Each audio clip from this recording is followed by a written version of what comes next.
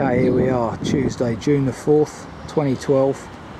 Tail end of what's been a very pleasant Diamond Jubilee weekend, and just had to get out and get some fresh air though. So today is a gamble in probably three respects. Firstly, this is a walk that is brand new, so I'm following instructions that have not yet been checked. Secondly, the weather, the biggest gamble of all. Weathermen predict rain by about 3 PM, so that's why I've come east to try and steer clear of it for as long as I can. London's going to get a shower earlier, so this is a reasonably long walk of about 12.5 miles in the Essex countryside. Not my favourite county, but I'm assured by the author of this walk that this is not your typical Essex walk. So, on your head be it, Thomas. Third gamble really is the fact that I haven't been able to buy me sandwiches yet, so I'm hoping there'll be a decent selection at the reservoir, Hanningfield I think it's called, reservoir, off the top of my head. Get something there later. So here we go. This is a free walk that doesn't yet have a number as I speak. Hopefully I'll have one by the time I edit the video, and it's from Wickford in Essex to Battlesbridge, about 5 miles up the railway line, but as I say, this is a 12.5 mile circular. Approaching the gap in the hedge next to the electricity pylon, or telegraph pole in this case, with the new building development just visible through the hedge there. Courtesy notice, considerate builder's scheme no doubt. So leaving the construction site, we now come out into open country. Wild rose there.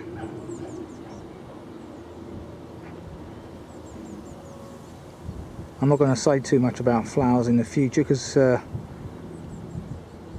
I've noticed upon checking in the reference books that my knowledge is absolutely atrocious. Can't tell the difference between speedwell and forget-me-not. So that's it. Turning right up here. The squeeze gate, excuse me, referred to in the text is indeed going to be a tight squeeze.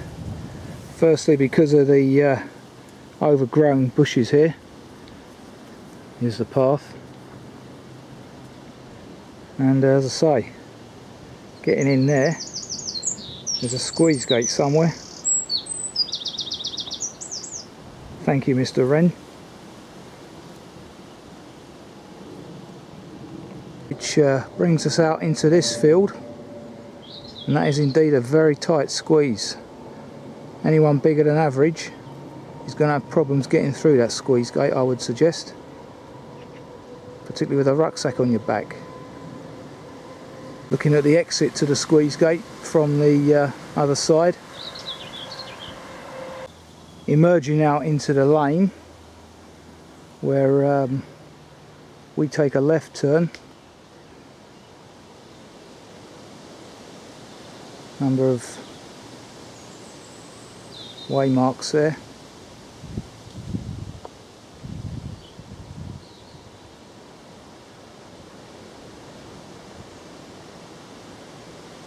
Our onward journey is the waymarker straight on through a metal kissing gate and taking this right hand path with that timbered building over there in the distance. Very good in these austerity times that Essex County Council are maintaining this footpath very well, with a delightful meadow full of flowers next to it. Saw on Country File at the weekend how some authorities are just letting paths go to rack and ruin at the moment. They identified Norfolk as an example, which surprises me actually, seeing as I was down there the other week, and their tourism relies so heavily on it. Interesting.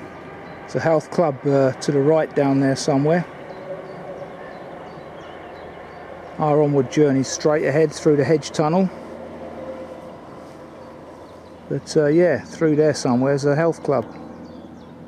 Interesting. Passing the footpath marker on the post next to the pond, which smells like some kind of sewerage outlet the way the wind's blowing towards me. And all that evidence down there.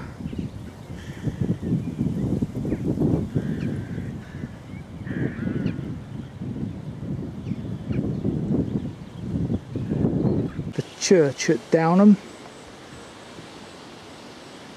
which according to the text is worth a detour for its sweeping panoramic views. Let's find out. As you can see and possibly hear, certainly catches the wind up here, which indicates to me that that rain is on its way. Just a race now between me and it, and one that I'm probably going to lose. It now being 12 noon. Having started the walk around 11:30, I forgot to mention. Oh, views to the west and southwest. Yep, certainly not bad. Quite a high point for Essex. Views to the built up south. And talking of high points, this church is almost smack bang on the 50-metre contour line. So about 150 foot up, or 160, and it would have made a good lunchtime stop had it not been so early. But there you go. And views to the east.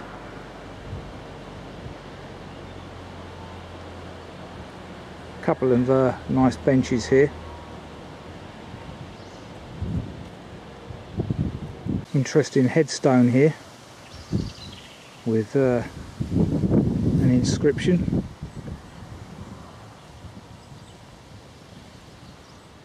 And a number of headstones, I guess, along the fence. Not dissimilar to those I saw in the wall down at, my goodness, where was it? Zone 5 walk I did. Circular. Knockstone, I think it was. Memorial to the war dead, who enabled us to celebrate a Diamond Jubilee today. Let's not forget that. Or this weekend. Information board here about Downham Church and Churchyard, telling us a bit of history about the churchyard, the Dovecote and stables. Just under the Lich Gate, I think it's called.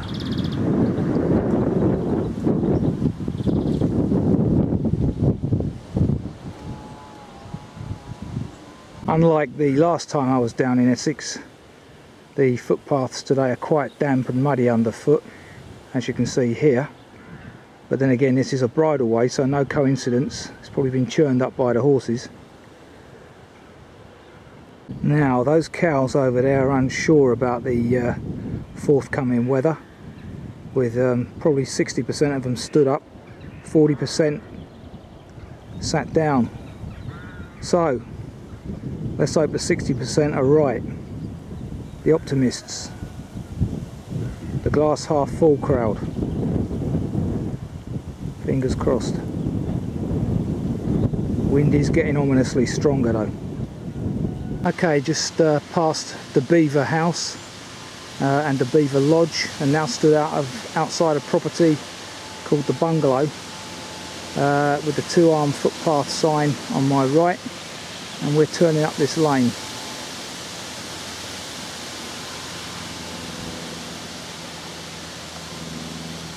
%99 of those are standing. Classic Essex scenery. Now this narrow part of the footpath has been quite churned up by horses, but yet again it is a bridleway, so what can you do? A Approaching the car salvage works. Yeah, you can see the tiered stacking system referred to in the text. I thought there was going to be a shortage of metal in the world. Not judging by this salvage plant, unless he's saving it for the price to go up even further. Absolutely hundreds of vehicles in here, some of them quite new as well. Just like scraping all the burnt bread off a piece of toast, this old, I think it's an elm, possibly an oak, has had all its burnt bark taken off. Either that or it's fallen off. Anyway, that's what that reminded me of. Continuing ahead on a narrow grassy path. Road swings round to the left there.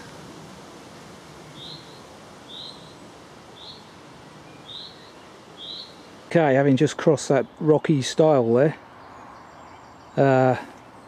we're now entering Crow's Heath Community Woodland with an information board there about what can be seen, including dragonflies, barn owls, penducular oak, marbled white butterfly, dormouse, comma, painted ladies.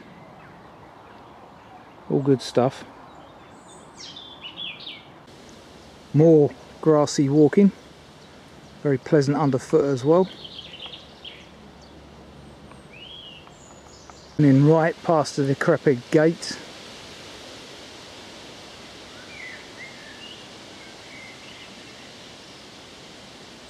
Lovely greens around at the moment, delightful with the trees in full leaf.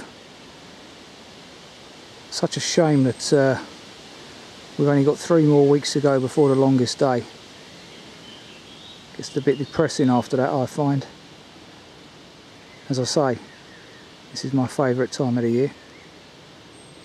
The text refers to a wire fence on the right, but I think that should say on the left. Same side as the decrepit gate. Looking at this, certainly no fence on my right unless I've taken a wrong turn. Quite an overgrown section this in the height of spring.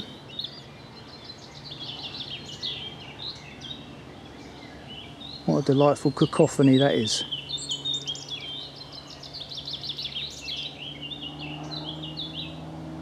Mainly robin's song. And as usual, an airplane to destroy the sound. I'm stood next to these fire beaters, which is a bit ominous in the height of summer. According to the text, this should be an open grassy area. Certainly is open. Plenty of cow's parsley. Don't see a house ahead of me, a white house, but no doubt that's hidden behind the trees. Soon find out. That's rather naughty. This is the garden of the White House, I believe. And they're allowing dogs to run free, which is absolutely smack bang out of order. And I hope someone reports that. Verging onto the lane and the White House there, which obviously, when the text was written in the winter, I presume, could be clearly seen. Not now. So we emerge out to Essex and Suffolk Waters Hanningfield Reservoir Nature Reserve, which is about 800 odd acres, I believe it was, of flooded farmland. The text is full of very good background information, as is Google, so I won't natter on too much about all this, particularly as I'm racing against those black clouds. Other interesting, as you can see here, this reservoir is pretty much full. Goes against what I saw in Essex the other week down at Debden. Great selection of ducks and geese here. There's a golden eye. This is a view on the other side of the road. the overflow, I guess.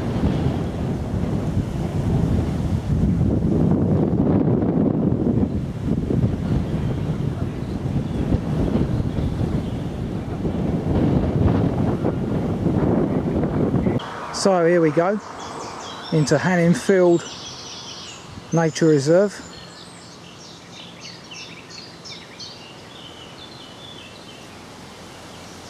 Has a coffee bar and refreshments, conveniences, etc. within. Information board here about the reservoir, nature reserve.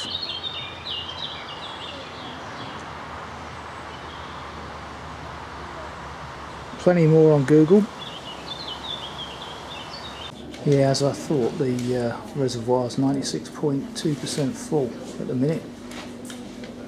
Apparently the highest level this year is 98.4.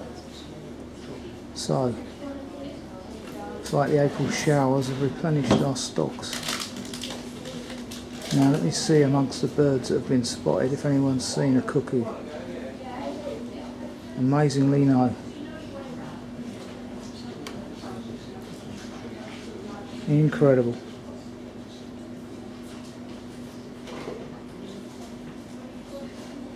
That's the path down to Lister Hyde.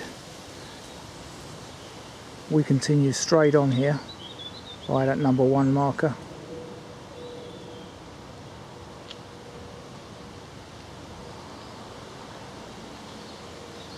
Merging into the open area. And what a great bit of trellis work over there.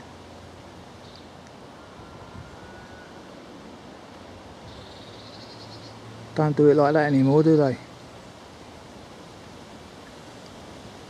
So here we are. I think I might go and have a look in the Rawhide. Rawhide! See what it's all about. See what's on the water. Here we go, approaching the hide.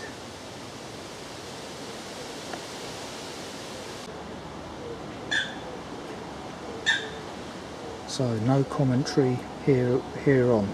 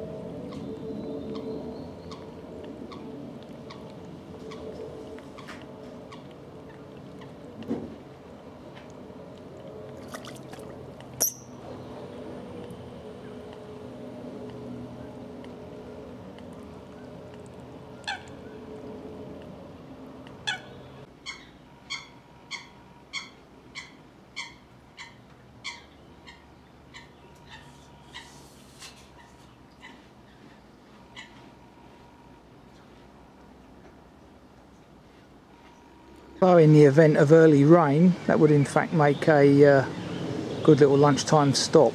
There's a couple in there having their lunch. Anyway, Now what I noticed on the wall on that chart that I filmed in there was that the bird I earlier identified as a golden eye in fact wasn't. It was a tufted duck, male and female. So I couldn't see the tuft at the time. That's my excuse anyway. Ferrario ad astra. Some mallard having a well-earned rest.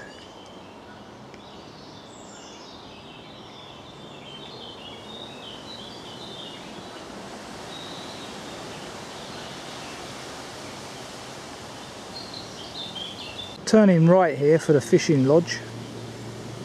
This is rather a rather pleasant nature reserve, I must admit. And even though it's a bank holiday, not too many people around, which is just how I like it. Must have been put off by the forecast. Plenty of resting points around as well. Good to see some traditional hedge manufacture here.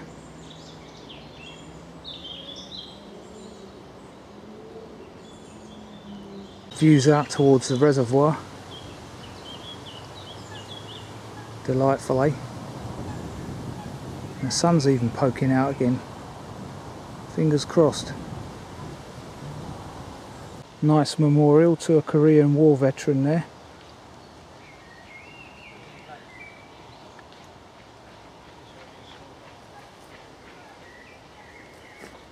Walking on the path closer to the water's edge.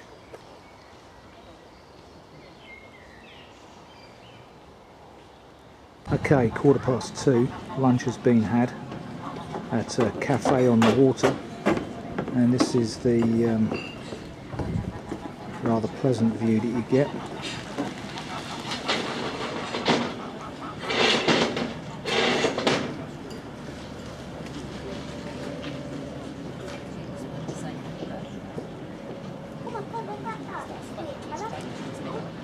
The rain, if it's going to come, is going to come in the next hour. So let's see how accurate the forecasters are.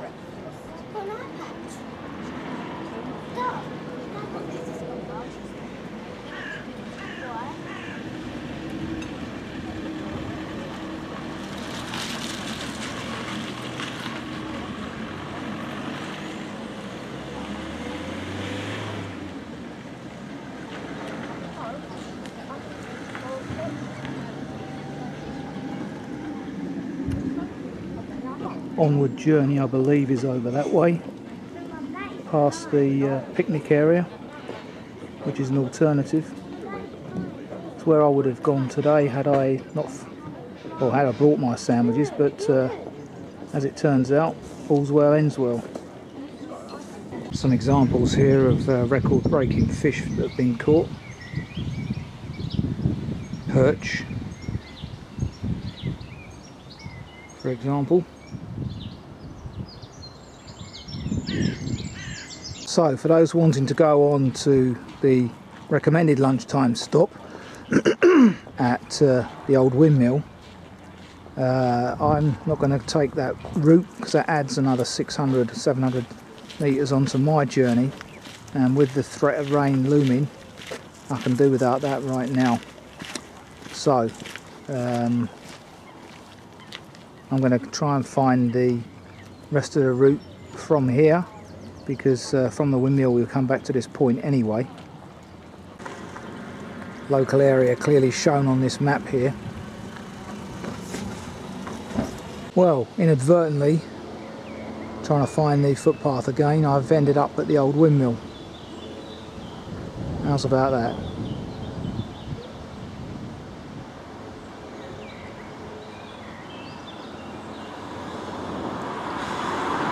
Doesn't help me find the ongoing path though. Bit of confusion around that. Might need clarifying. A decade ago already. Just as we're celebrating the Diamond Jubilee, so that was done in the Golden. Incredible. Anyway, still trying to find the rest of the route, trying to find a local that can direct me. Right, finally got back on track. Just something not quite right about that sentence, beginning after lunch. A little bit confusing. Anyway, that's the imposing house known as Broadmead, and clearly over there is St Peter's Church, which is our onward journey. And those clouds are getting ominously darker. Fingers crossed. Turn right here, following the butterfly symbol footpath over this stile towards the church in the distance there. St Peter's Church, South Hanningfield.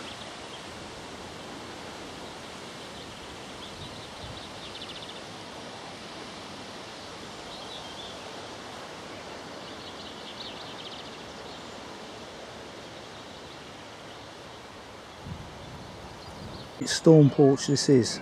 Absolutely ancient.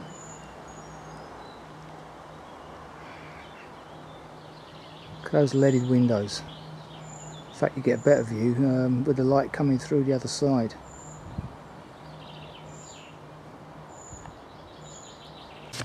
"12th or 13th century, so the notes say.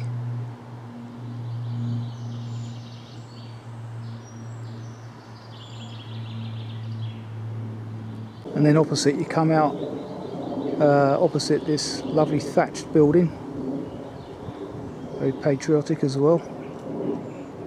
Fantastic stuff. Cows are all standing in this field.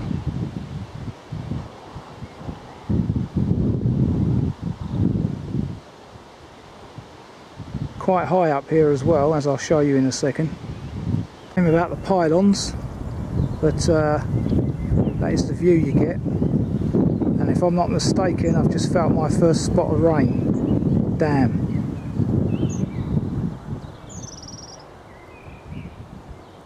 You can just catch the edge of the tennis courts over there on my right, so the view from that thatched property is quite magnificent, with the exception of the pylons, that is.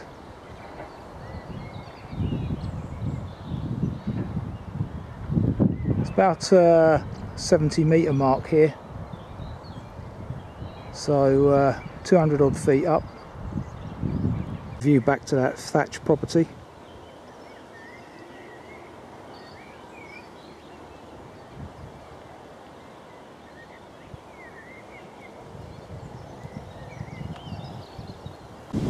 Further views across the valley. Well, I guess you get pylons down in Dedham Vale, so you know, would be better if they were underground, but there you go. So the instructions indicate to not cross that stile into the wood, but to follow this marker sharp left, which is rather surprising, but there you go. Delightful sea of yellow here. Buttercups, I believe, just before we get to the waterworks up here on the left. Very topical at the moment with Prince Philip going into hospital. That's the banks of the reservoir over there in the distance.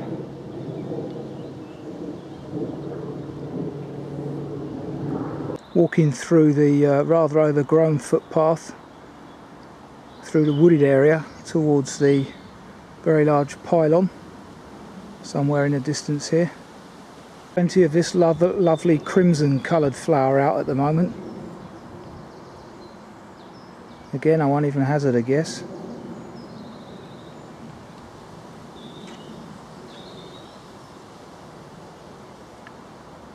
So there it is. Like a giant robot type beast, and we're walking along right underneath it, so the quicker I get through here the better. Almost expecting Godzilla to turn up in a minute. Okay, the obvious path across the field is no longer so obvious.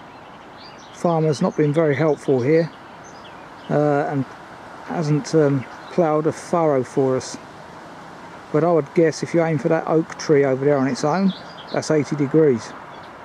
and you can see the busy dual carriageway in the distance.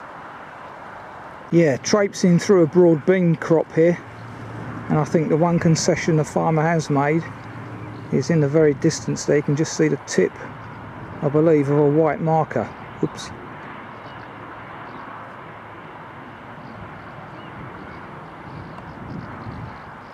Yep, then you come out on this wooden plank bridge. So the white markers are in fact not signposts for us, but young tree saplings inside. Some of that broad bean crop is chest height at the moment. So you're supposed to be able to walk diagonally right across this broad bean crop towards that feature over there, which is called Cannon's Barns, but the farmer has left it unploughed, so I guess he's expecting you to go around the edge, which is rather naughty. So now stood by Cannon Barns, having traipsed around the edge of the field. You can clearly see here the footpath goes diagonally across that field, or should do, to that corner over there where I was stood next to the bridge. But the farmer has not ploughed a way through it.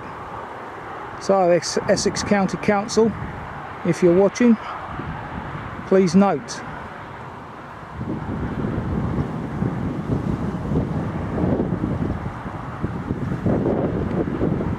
Not sure if this is the gap in the hedge. There's certainly a footbridge there across a ditch, but it's so overgrown I can't tell. Let's get through the other side. Indeedy, brings you out to some steps, and there's the footpath sign up ahead. Just in position for a pillbox, and a fair aroma around here, what with the manure and the rape in the field behind it. Just having crossed the busy A130.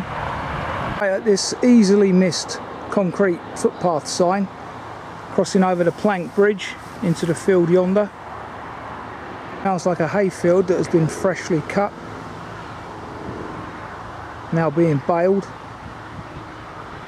by that clever device over there. Incredible. Just think how we've moved on from doing it by hand. Again, this wooden plank bridge could easily be missed 15 metres before the edge of the field.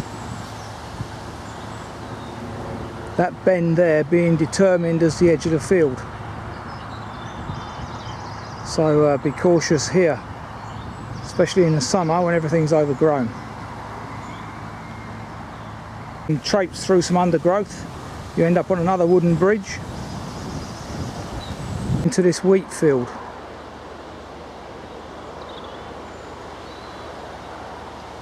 Unlike the previous farmer, this farmer has been considerate to walkers and cut a path across the field.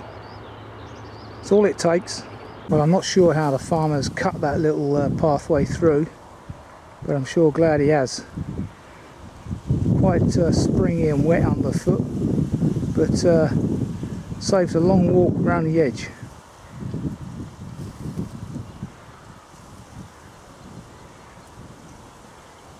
Well, clearly the text was written in midwinter, because right now with all this vegetation around you can only just make out the large pond on your right. It's almost a lake actually.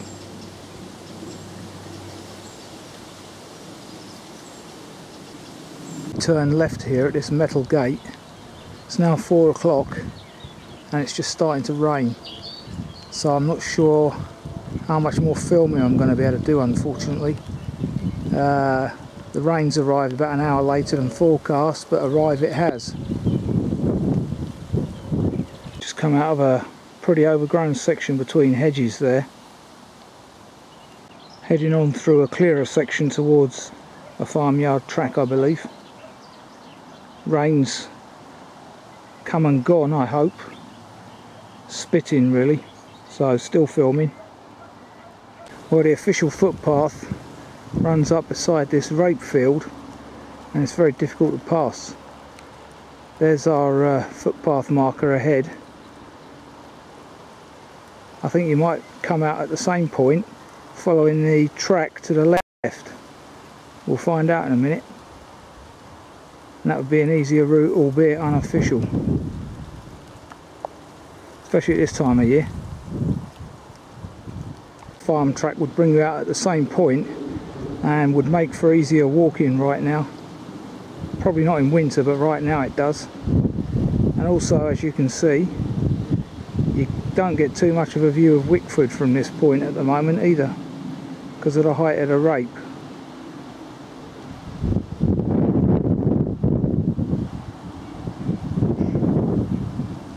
It's good to see. Maintained by Essex Ramblers. H2S. Oh, that's Harlow to Southend Walk, I think, isn't it? Yeah, or something like that. Harlow Cam, can't remember. Turn right here through the gap in the hedge. Swallows are now quite low, bombing the flies on this field, so indication of rain as well. Although it is still, thank God, just spitting at the moment. Pretty good views from up here. Going about 200 feet high, 70 metre mark, thereabouts.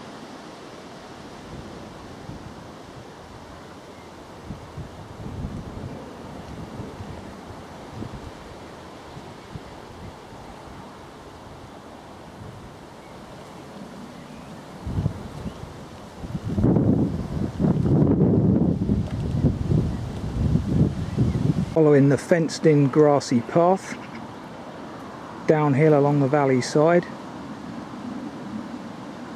View backwards. I almost disturbed a fox just now. Almost trod on the thing. Quite a young looking one. Makes a change for me. They're usually dead when I get them. And there's a sight you don't thankfully see very often. A poor little swallow makes this week's death. Me having just mentioned it further back there. So here we go. Hay crop.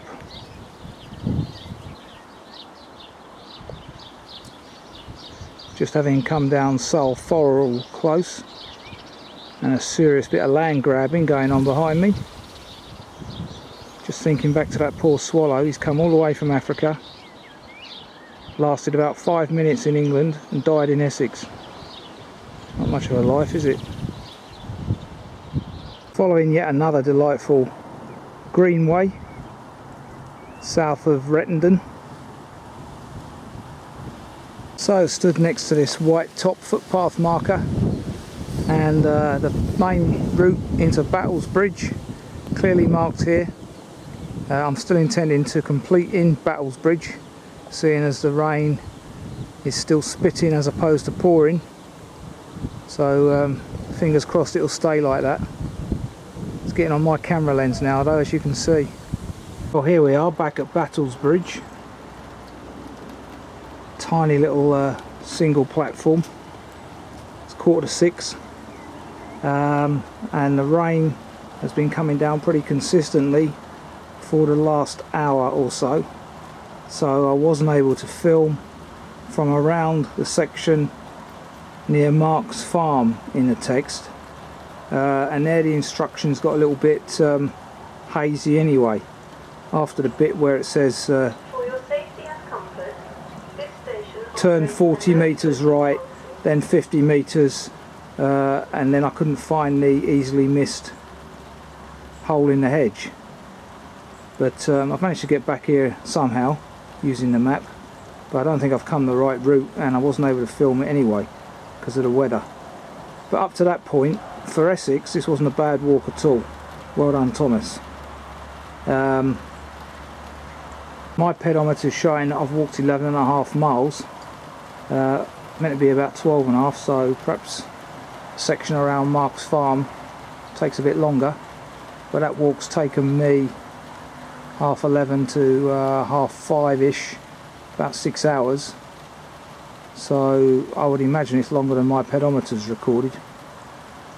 Anyway, not a bad walk, as I say. Shame about the weather. for the latter part of the day anyway. I can't give this walk a number yet, so I can't say I've completed free walk whatever, because I don't know what the number of it is, but I will put that on the title of the video as soon as I get it.